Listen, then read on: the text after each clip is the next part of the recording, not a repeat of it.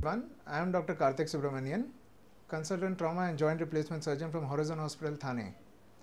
Today, on this occasion of World Osteoporosis Day, we are here to increase the emphasis and increase the awareness of osteoporosis in our day-to-day lives, and I am here to answer some questions related to that matter.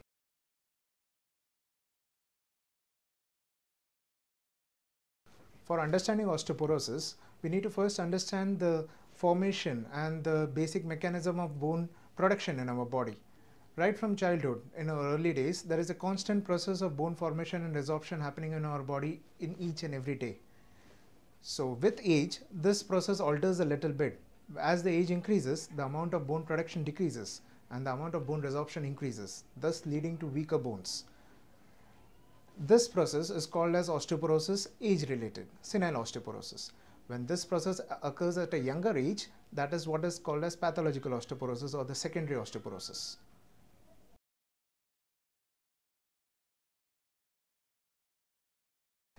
One of the most common causes is age. With age, everyone is bound to have osteoporosis at some point or the other. The other induced causes are gross lifestyle changes like excess of tobacco, smoking, alcohol intake, drugs, lack of adequate nutrition, inadequate exposure to early morning sunlight, lack of exercises, which is increased on the prevalence in day-to-day life. And another important factor, especially in females, is hormonal factors, as in during pregnancy, lactation, and in the postmenopausal period, where they are in dire need of calcium as well as vitamin D.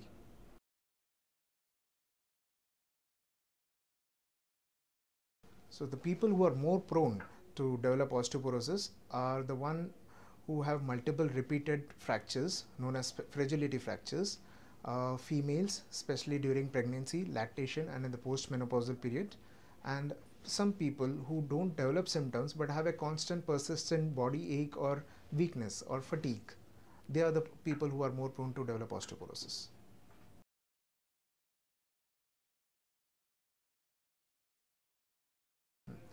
Osteoporosis goes hand in hand with osteoarthritis of the knee joint.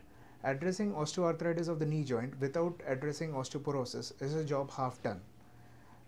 One person should always know that the pain arising from the knee joint need not be always arising from osteoarthritis. The pain can be also due to osteoporosis. So I would surely advise every person who is suffering from severe osteoarthritis of the knee joint to address the issue and to get tested for osteoporosis also. For this example, I would like to show an X-ray of one of my patients who had severe knee joint pain for many years. Basically, we did an X-ray of the knee joints which showed severe osteoarthritis of both the knee joints.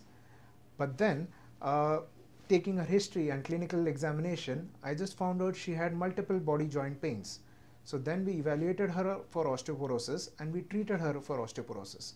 Now, in spite of having severe osteoarthritis of the knee joint, she is relatively pain-free and is able to do her routine activities daily.